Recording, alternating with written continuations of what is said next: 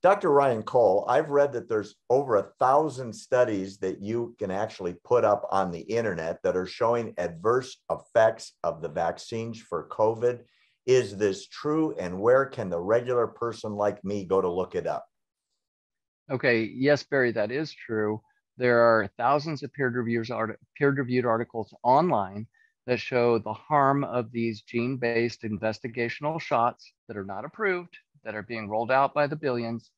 And I can send you the link for that. You can post it on your site. I can post it on my website as well.